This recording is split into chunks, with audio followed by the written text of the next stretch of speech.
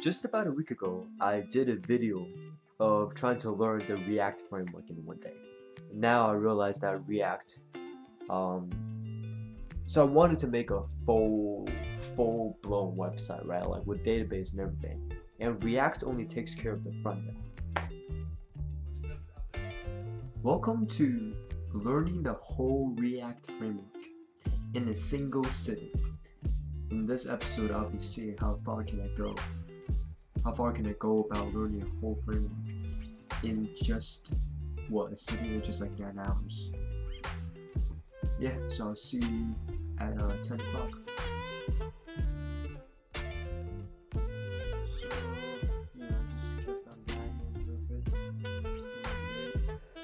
Hello, this is Andrew Chen from the future.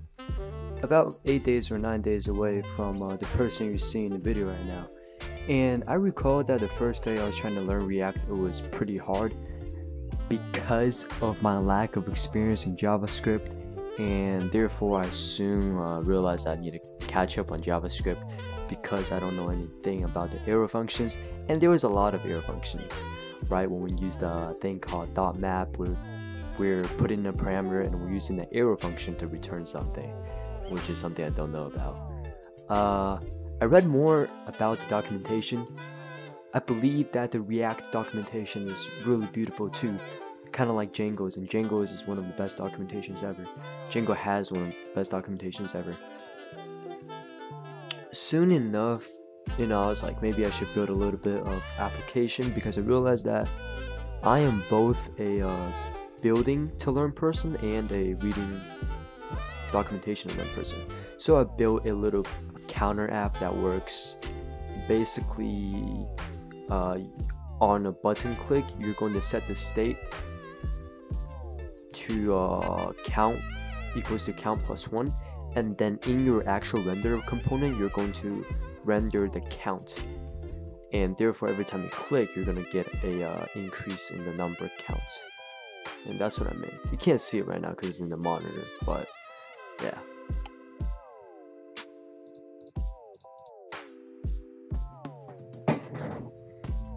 So I'm on day 2 of the React framework grind. I realized that Django might not completely get the job done. First of all, because I think we'll be using a lot of data representation, like beautiful data, which means we're going to use D3 since it has a lot of good built-in libraries, and user created libraries. So yeah, right now I'm learning React. It has been pretty hard so far, but let's continue to grind on that.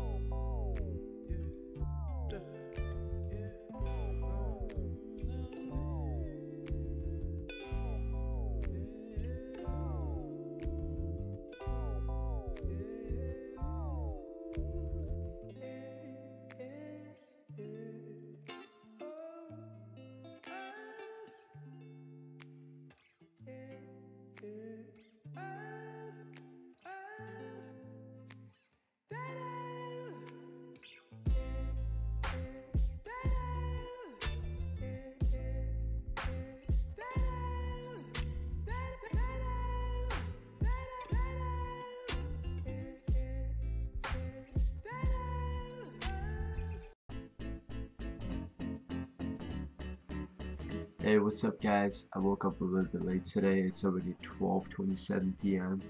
I'm gonna continue to learn React by downloading a few projects that other people made, and let me see what's up. So it's another day of the grind, and in this one I think I had to revisit the basics. Like I didn't know what JSON was, but I'm working with JavaScript, so I had to know what JSON was. Ended up watching a Travesty Media crash course. It's absolutely awesome. Wait, first let the beat drop.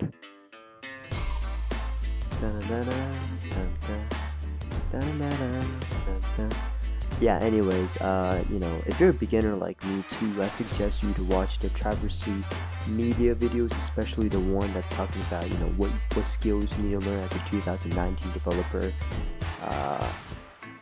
He gives advices all the way from the front end to the back end to databases that you should use. He even mentions like prototyping software such as Photoshop, Dreamweaver, I don't know if he mentioned that, and even WordPress. So it's really cool.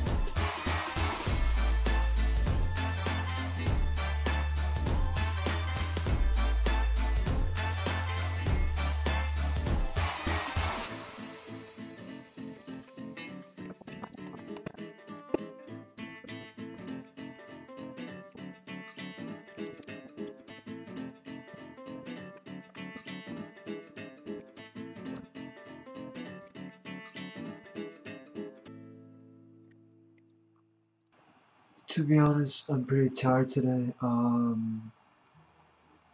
don't think the CSS file is working. Yeah, I'll just wrap this up tomorrow.